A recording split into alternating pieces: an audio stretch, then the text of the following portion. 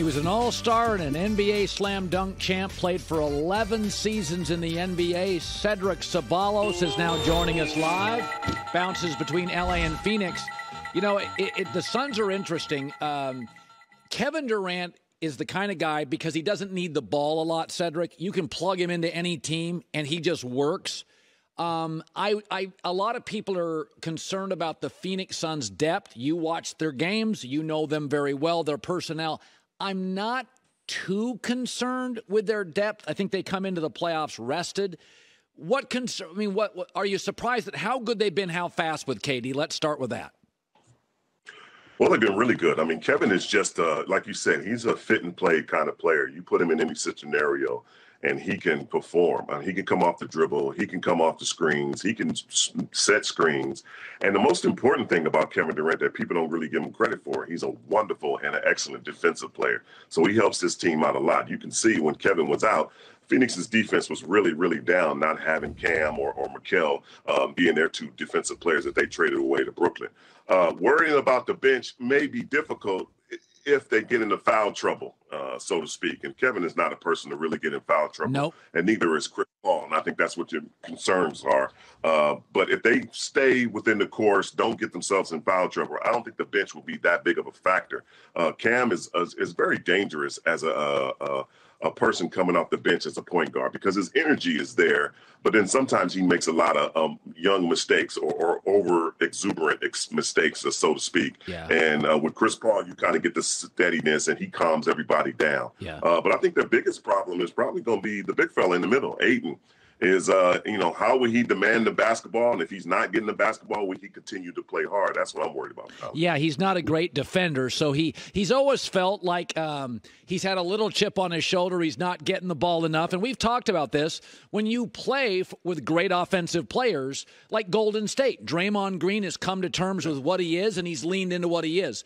How hard do you think – we've been talking about this. So the Warriors go get Gary Payton again. That's going to take away minutes from maybe a Jordan Poole, who's a bad defender, whereas Peyton's a great defender, and here comes De'Aaron Fox. There's maybe a chemistry issue. Kuminga now, less minutes. Andrew Wiggins, real minutes.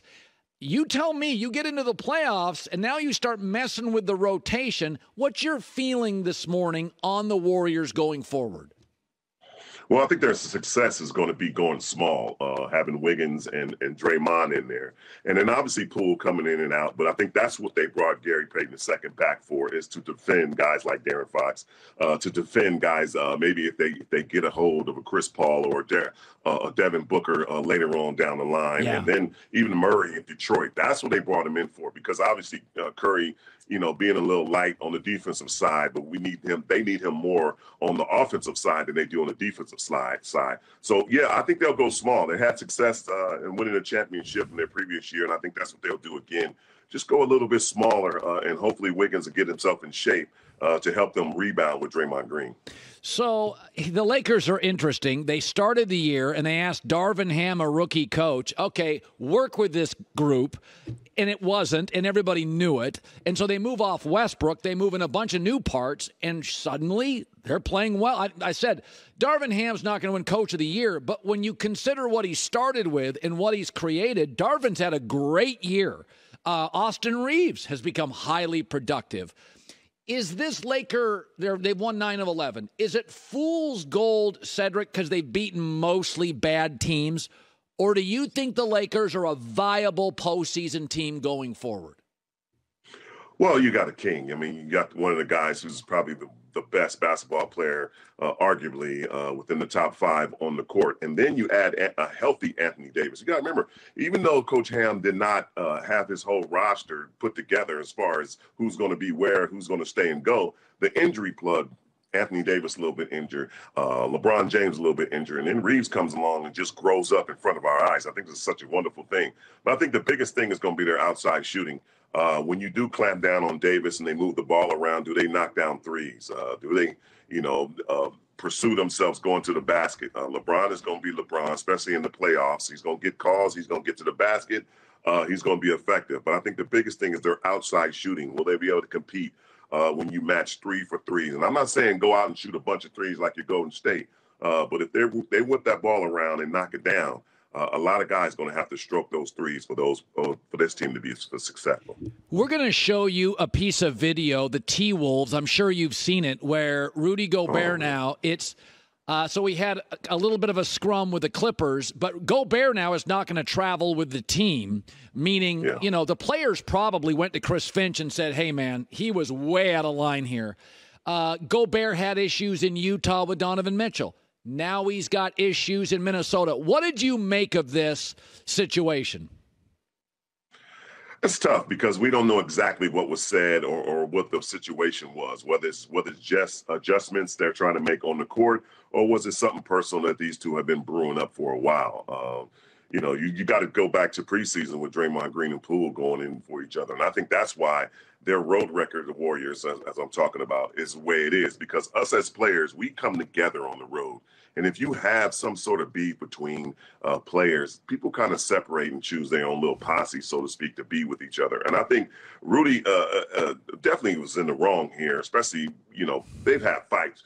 Teammates have had fights before, but having it right there on the court live, all those cameras down, I think the biggest thing is going to hurt them is obviously him not traveling and not playing in the playing game. That's going to be effective for Minnesota. His defensive presence and also his the way he races to the rim is going to be very missed. And I can see if it was a series and that you stopped him for one game, but one game in the play-in is really going to hurt the Timberwolves. Before we let you go, we've sort of ignored the East today because we kind of feel like we know who's good. Milwaukee's good, but a little old.